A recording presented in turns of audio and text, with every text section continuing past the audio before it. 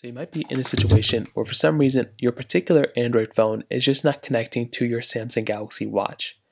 Now, this can happen for a couple of different reasons. The number one thing and the main thing I would basically recommend looking out for the most part is to make sure that your particular phone and your watch are fully connected.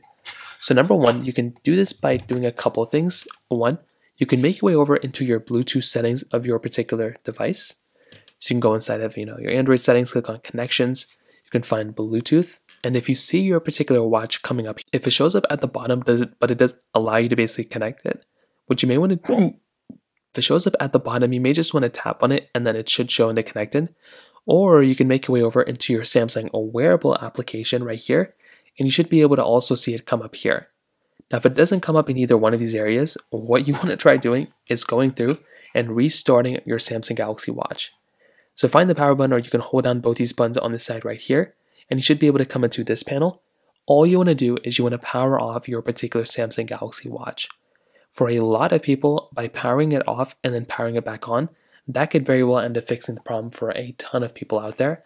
And that's kind of one of the first things I'd recommend doing too, is just to go through, restart your watch, and you want to see what ends up happening there.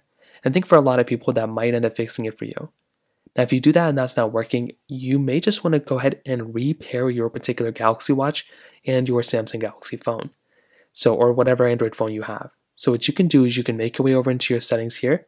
You can go into connections and you can basically just, turn on or off your connections. Or what you can do is you can scroll all the way down and then basically just reset your particular device. I think it's within general, then it's within reset right here, transfer watch. You can reset it, transfer your watch. And you want to go and reset your watch, and then what you can do is after resetting it, you should be able to then go through on your Samsung Galaxy phone, and then you can go through the process again. You can also go on here, you can also restore it from here too.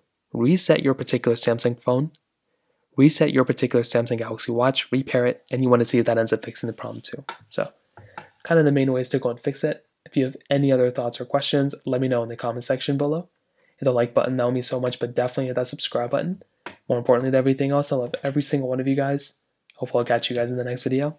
Peace out, till then.